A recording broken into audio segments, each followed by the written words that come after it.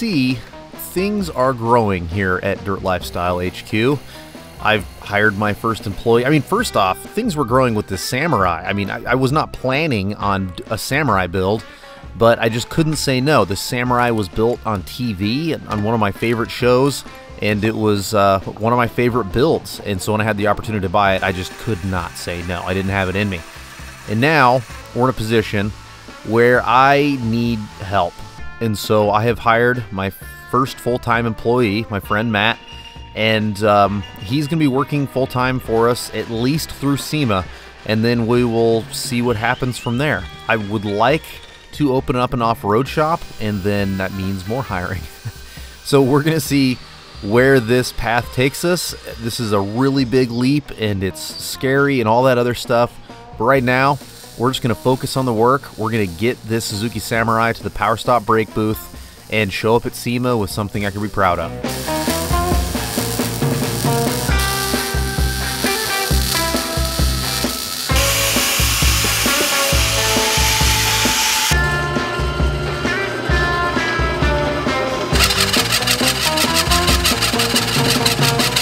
Really want to keep the weight down on this Samurai, and so for that reason we're going to go super minimalist on this front winch plate. I've never built anything like this, but it's just bare minimal material. I'm going to put a giant relief in the winch plate itself to give me this really big pass-through for the winch line, and because I'm doing that, I'm going to put a super smooth and polished out beveled edge on this pass-through to make sure that if the rope ever did like lay across it while I was loading the front suspension with the winch, it's not going to cut the rope.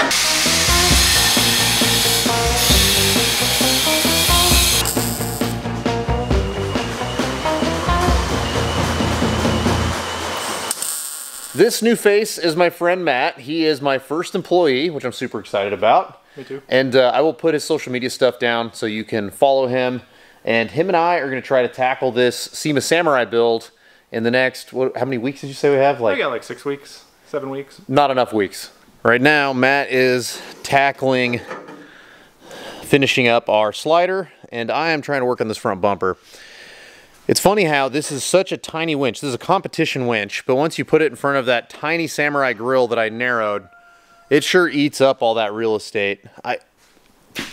I'm trying to figure this out. Right now, I've just got it sitting in there so I can see what I like and don't like. I feel like it needs to go down. So I'm going to figure out a way to take this winch plate and drop it down a little bit and see if that makes a difference in the way it looks. In these sliders, I want to keep things super simple. And so when Matt and I talked about it, what I voiced is that I want them to flow, so we might use some little like trim piece on the back to make them flow nice. But all in all, these are a tool. These are something that you're going to bash into things. They need to be strong. We don't want to go crazy with tube because you just start adding a whole bunch of dead weight to make things look good. And as far as the front bumper is concerned, it's kind of the same thought process. I want this to have tube and I want it to have a good look, but at the end of the day, this needs to be the least amount of tube possible because I want this to be a high performance vehicle and we need to keep the weight down wherever we can.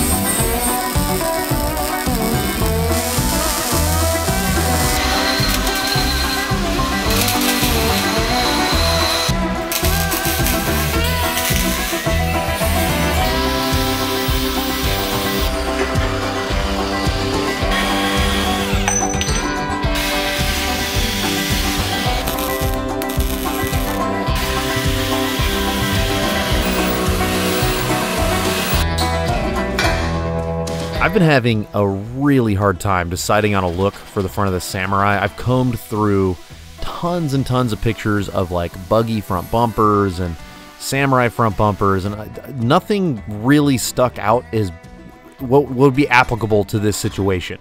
You know, we have a narrowed grill and all that, and after toying around with a couple of different ideas and even fabbing up a couple different pieces, I decided that an old school mini Stinger was going to meet the personality of this thing the best, and it just looks so much more samurai to me. I think that this is going to be the right route. This is the first piece of tube that I've put on here in this front end design that actually got me excited. And so we'll do a Stinger, we'll connect it with a couple of little stickers on the side, and it should be really strong, it should look good, and it's going to not be a lot of tube, so it's going to stay lightweight.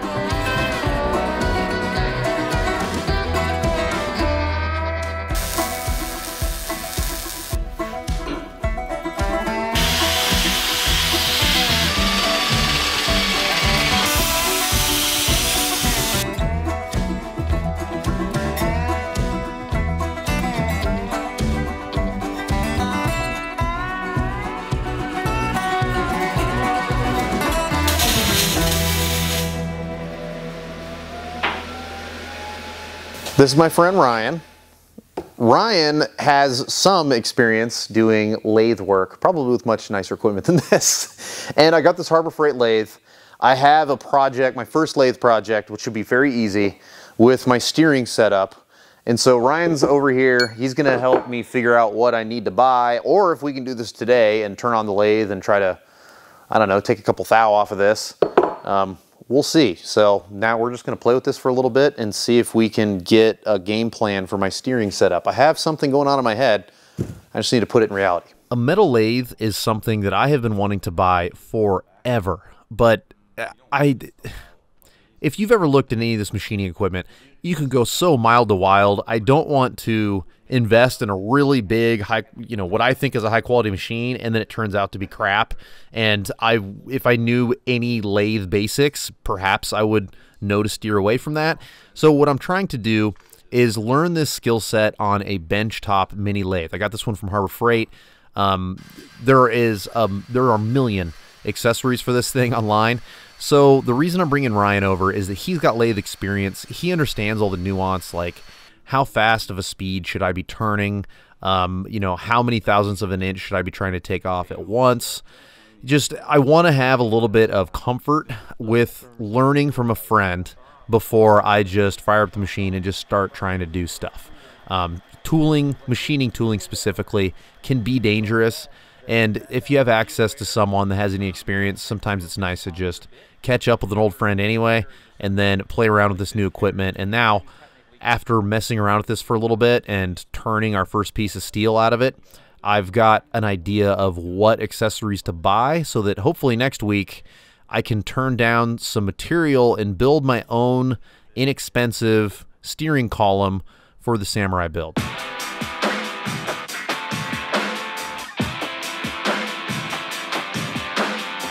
I completely guessed a length on these front frame rails when I built them into the Samurai a few episodes back, and it turns out I'm only like 1 or 2 inches long to mount these tube clevis mounts. So I'm going to start by chopping this down a little bit just to keep things nice and tidy looking. Weld these in, and then the front will completely match the way the back of the Samurai came whenever I got it.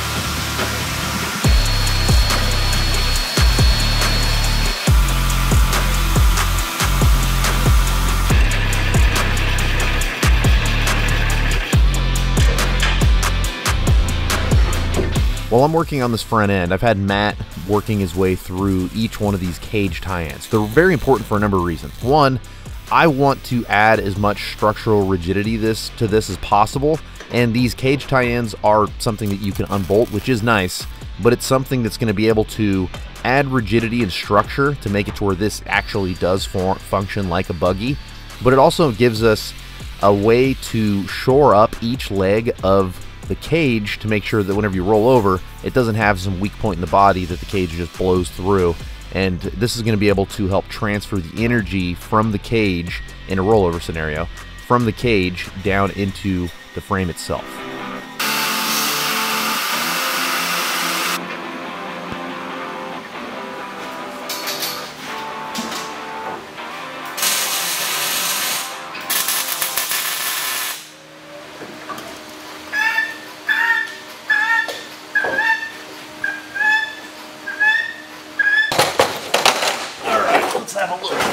So it's actually not as crazy as it looks. Like this fits in there no problem. Like, Oh, wow. like you Dude, figure, yeah, so if we eliminated that bolt, I think we can make that work. And again, with a carrier bearing, that's not that crazy. no, it's gonna go like right here. And this is a flange, so it's like I would have a flange to U-joint adapter here. And, God, that's so close to the engine. You could rotate the pinion down a little bit though. That's true, To get that if I away. had to. But I mean, it's like not even, this is 2-inch piece of tube. You could build one out 1.5 inches. Like, this is a normal size drive shaft. So it'd still be carrier bearing, but again though, if I cut this, well, I don't even know if it's worth the time. really?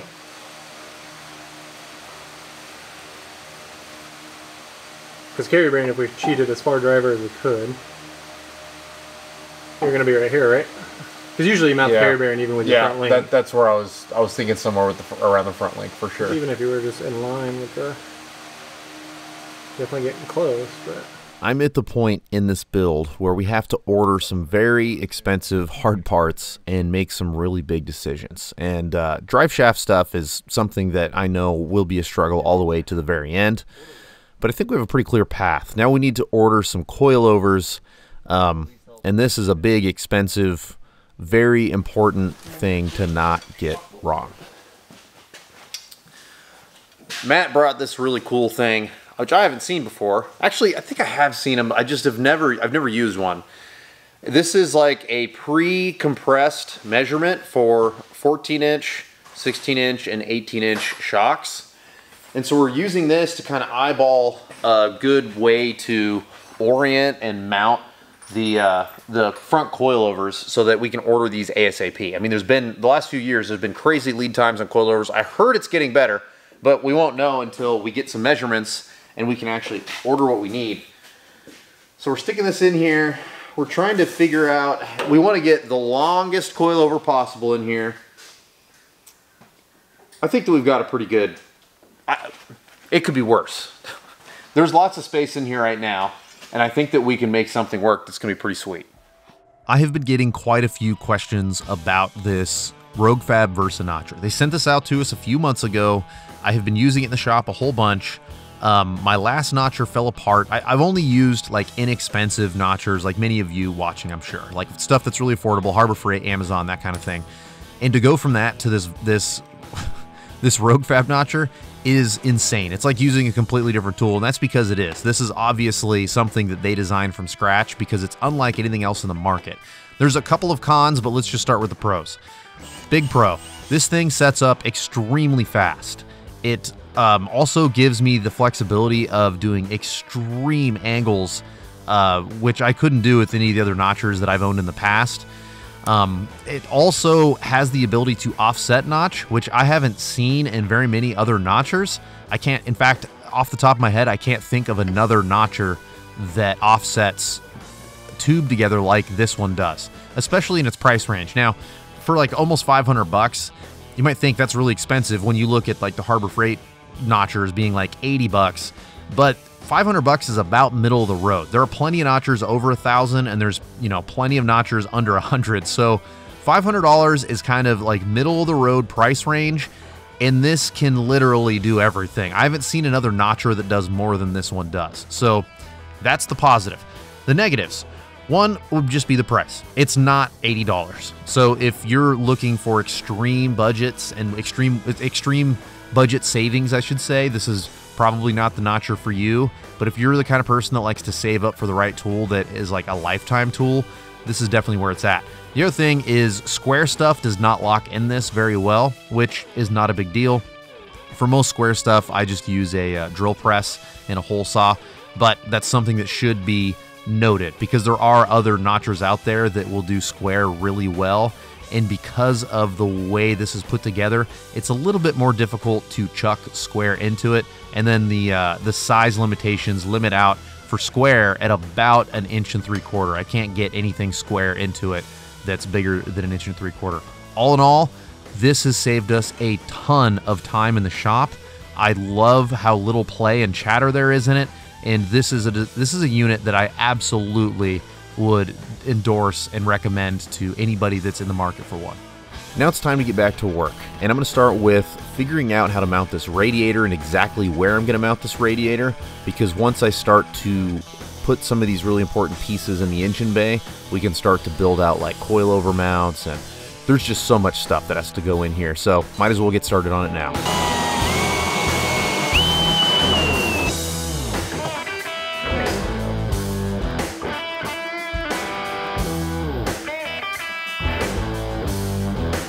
This cross member is the radiator mount, and because we have holes in the top, there's no doubt in my mind that eventually lots of water and mud and moisture and stuff is going to work its way in there.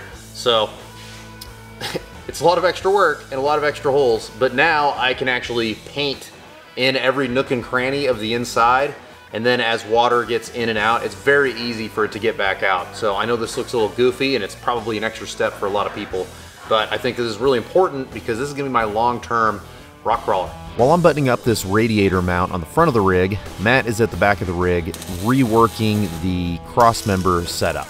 Now, I've already removed almost every cross member. There's only 2 of the original cross members left in here, and Matt is about to cut and move one of them. And this is just the reality whenever you're taking somebody else's project and you're making huge changes like this. There's just going to be a lot of things that need to be reshaped and reworked to make sense for the new chassis design. And in this instance, we wanted these cage tie-ins to flow through and meet at a cross member instead of in between cross members, and then we added a little bit of triangulation, and that's pretty much it.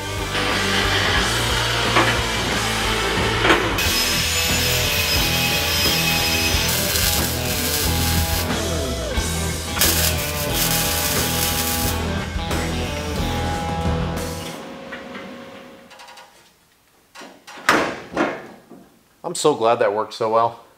It fits in there like a Cherokee radiator going into a Cherokee, and that's exactly what I'm trying to put together here.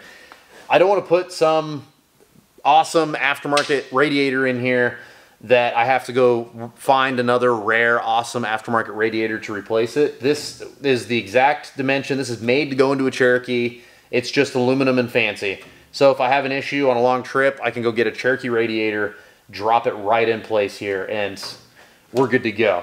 Now the next thing is I need to do a bunch of things all in one shot. So what I'm thinking here, this is what I came up with.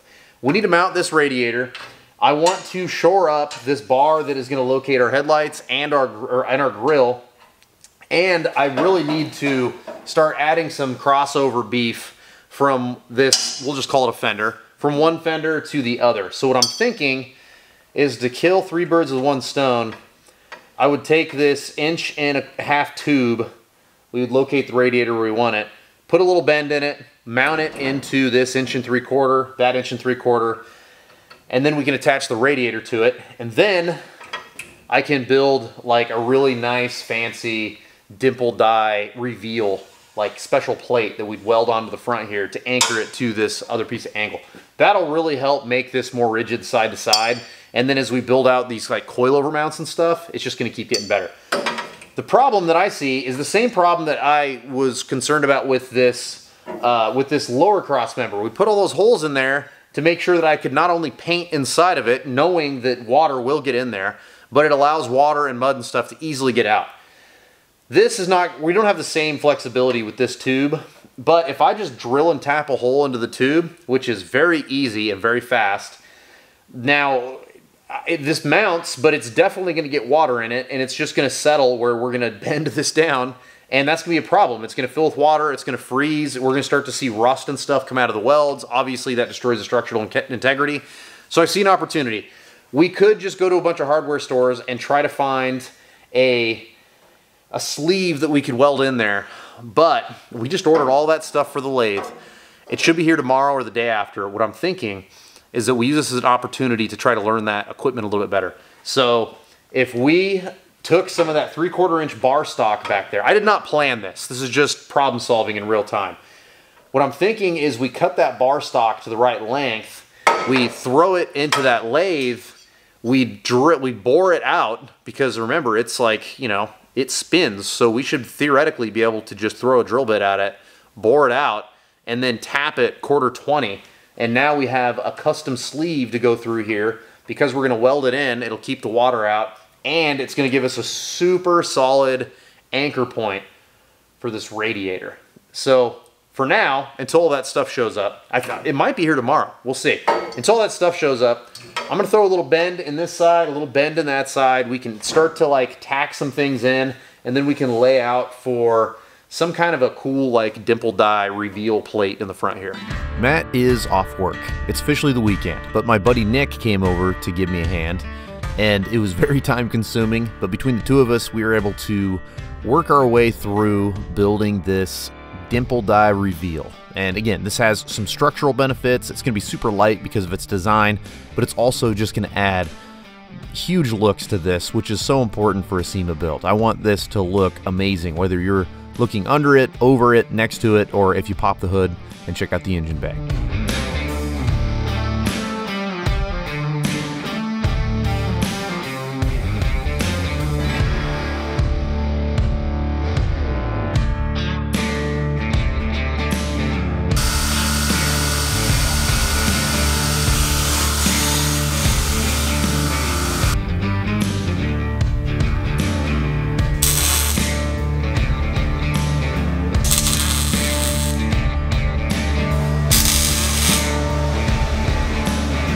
A few months back, I upgraded the TIG torch setup for my Miller Multimatic AC/DC, and this has been a game changer for me. Being able to easily adjust the torch head has been amazing.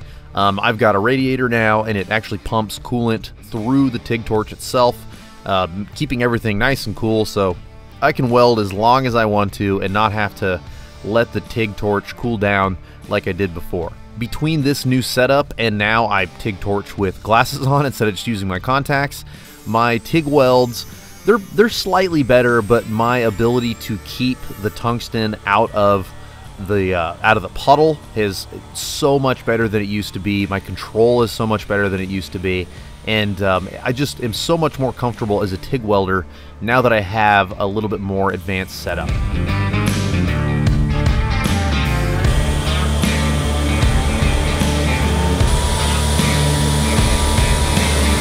This dimple die plate that I put up here not only added some structural integrity, and you'll see why in the near future when we start mounting like radiators for our intercooler and stuff like that, but it also added great looks. It was super light because we pulled so much material out of it, and now I think that it just looks awesome under there. You can see it when the hood's closed just a little bit. You can really see it when the hood's open.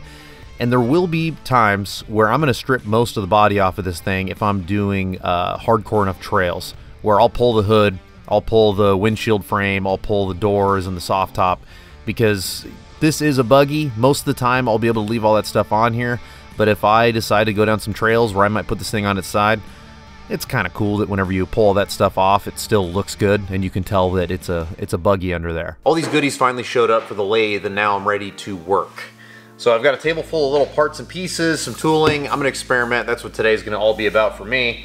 The first thing I need to do is cut some sort of a base to mount this onto, because apparently that makes a big difference in the rigidity of the deck, lays. I don't know. I'm learning all the terminology, but in any case, we're supposed to be able to get a lot better product out of this machine if we anchor it to something super solid. I'm not planning on mounting this lathe into this toolbox. What I want to do is mount it to a 3/8 by 6-inch wide piece of steel. This is going to be a really nice, heavy, rigid anchor to mount this to, making it to where there's going to be much less flex and whatnot in the equipment itself. I'm going to need to go to the hardware store and grab some hardware and whatnot, but while I'm doing that, Matt is here working. This is one of the benefits of hiring somebody, and he is working on the coilover mounts. And what I expressed to him is that I wanted to see 180s. I like to use 180s whenever I can just because they look so good, and we have the ability to do that with the dies that we have. So Matt is going to spend a lot of time trying to notch and place these 180 pieces of 1 3/4 tube to make it to where we have, whenever we go to mount these coilovers, this is going to give us a ton of flexibility as to where we need to mount these, and it's just going to match this overall like tube buggy feel that we've got going on with the Samurai.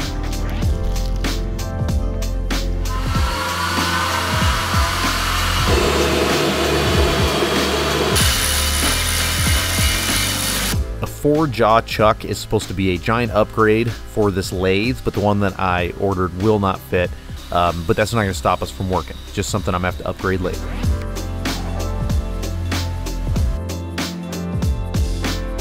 This 3/4 rod doesn't quite fit in a 3/4 hole, but the piece that we machined with Ryan when he came over last week, that fits in there perfect. So obviously we're going to have to just turn down these sleeves a little bit in order to get them to drop in the way we want to. But the good thing is, if we leave a little shoulder on top, that should help keep them from falling through whenever I TIG weld this and we're all done.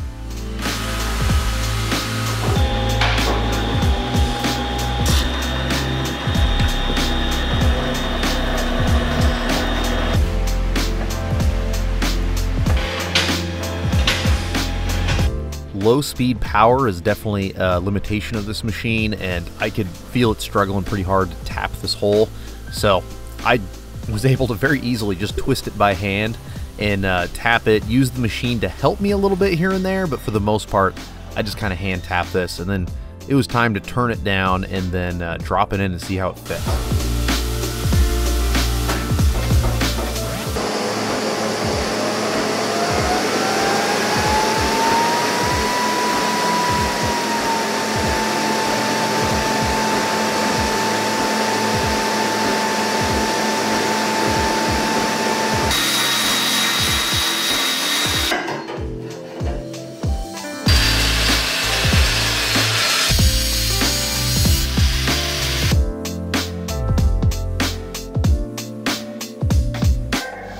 I came up with an idea for a very simple steering column last winter that I didn't have the tooling to do yet. Now, we've already got the lathe out, so this is like kind of the perfect time to push to the next project.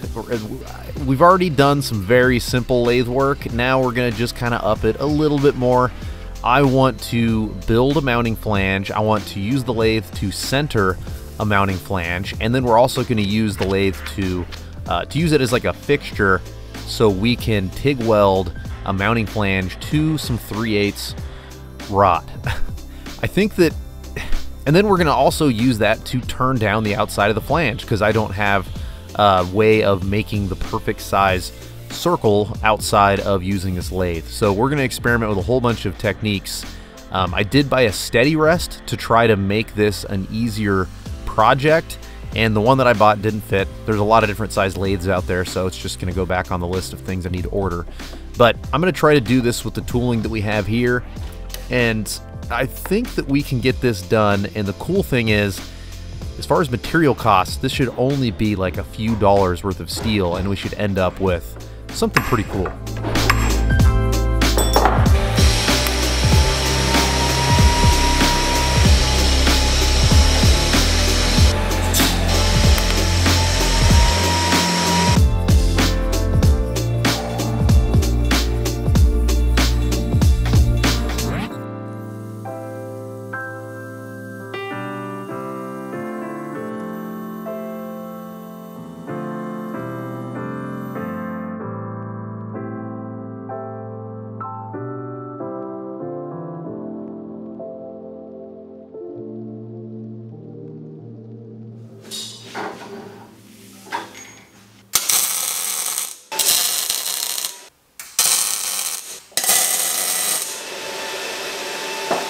That's pretty cool. This feels like a good place to be. This is, I chose this drifting steering wheel, a little bit deeper dish, just because I felt like it's going to go with the spirit of how we're going to style this. Very likely getting a wrap. And I just want this to be so JDM, with the JDM front grille, the JDM hood, well, Malaysian hood. Everything seems like it's fitting okay. I do see potential. I mean, I'm close to that, but I don't know if it's going to actually hit. I could easily cut this down and just have the ball be just slightly down, but where I'm sitting right now is very comfortable. I think the seat's all the way back, right? Yep. Yeah, so this is as far back as Nate gets to sit. There's like, it's a Samurai. There's no doubt about it. Once there's pedals in here, you know, there's going to be moments where it's going to feel tight. That's for sure. But that's the price you pay when you're trying to go small and light like this. What do you think about that? I've never seen like homemade steering column, but I wanted to do something a little original, and with that inexpensive lathe, you know, that lathe, it opens up a whole bunch of different possibilities. So, and, ooh, hold this for me, Matt. Once I get this like secured and fastened the way I want to, this will be my theft deterrent, which is, you know, super tuner kid, but most of the time, this is just gonna be trailered somewhere. But when I go to Moab, most people take their buggies to Moab. You'll drive it out to dinner and all that stuff. And if I'm going to a Mexican restaurant to hang out with friends, it would be nice to bring a steering wheel with me. So, hey, nice, it clicked right in there. A couple little things to work out. I machined a little shoulder into this, and it does work, but it's not so much shoulder. I just didn't have enough material to work with to give me the shoulder I wanted. Where like right here is right on the shoulder, but if I push in, then I can get that shoulder to kind of fit down in there. So that's something I'm gonna figure out. I'll probably just get like a bronze bushing material to just kind of pick up that slop and run it like right up to the same edge as that shoulder. And then once this is all welded up and we're doing our final assembly, I have a little grease zerk. I'll show you. I've got this little grease zerk here, and the whole point is, you know, there's no reason why this would wear. It's not like it's spinning, like it's not a tire, right? But I don't want it to eventually like squeak and stuff, so I'm thinking I could pump a little white lithium grease, some sort of a grease that doesn't smell like sulfur, pump that into here, and then I have no reason to believe that this is going to be like a wearable item. I think that this is probably going to work out just fine. I feel like Matt and I have had a very productive couple of weeks on this Samurai, but before we go, I want to try and tackle something as quickly as possible, just to take advantage of half a day, and that is trying to cut out our firewall and mock it up in a way that we can fit the right pedal assembly for this Samurai. The factory pedal assembly just would not work for a number of reasons, and so we have to mock up something that's going to be able to fit me and be able to fit the different odds and ends that we need to support our brakes and our hydraulic clutch and our electric throttle and all that.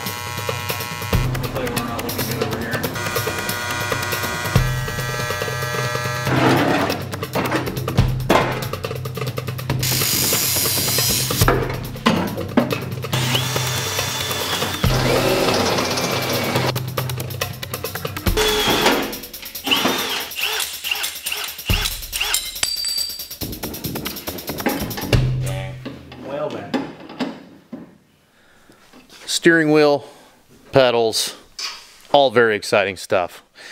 This is a booster from a Jeep TJ. This is the clutch master from a Jeep TJ. And then this is the master cylinder, the brake master cylinder for, I think, a 2001 Dodge Ram. And the whole reason I decided to do all that is I've done a lot of research. Everybody that I talk to that is 1-ton swapped a Jeep TJ has no issues with braking power. If anything, they will put a bigger master on it to make sure that it moves enough fluid to stop 1-ton brakes. We're gonna have 1-ton brakes on this. So this is drilled out to 8 on 6.5, and they're gonna be big brakes that are gonna take a lot of fluid. The little pedal assembly that was on for the Samurai was literally not one component of it would work with our new drivetrain. This is a Jeep TJ transmission, so that's why I wanted to do the Jeep TJ clutch setup, just because it's made to work together. We do have a pretty cool little aftermarket doodad that I think is going to make this a little easier. This is like a universal line that is made to go to the Jeep, from the Jeep TJ Clutch Master to the Jeep TJ Clutch Slave. And the reason I did that is because the factory lines in the TJ are shaped to go right around the TJ firewall, and our firewall, this is going to be doing all kinds of funky stuff. As you can see, we do have an issue. Not a big deal. So we're going to probably shrink down these shock mounts to get out of the way of this master cylinder. Oh, and I don't know if I actually made very clear. This is a Jeep TJ pedal assembly. So when you use Jeep stuff for things like this, it's so much easier to find replacement parts if you ever need it, and that's why I prefer to do it that way. So the Samurai was drive-by throttle cable. This engine is drive-by-wire. The Samurai, I looked everywhere. There is no like brake master cylinder brake booster upgrades that just bolt right in.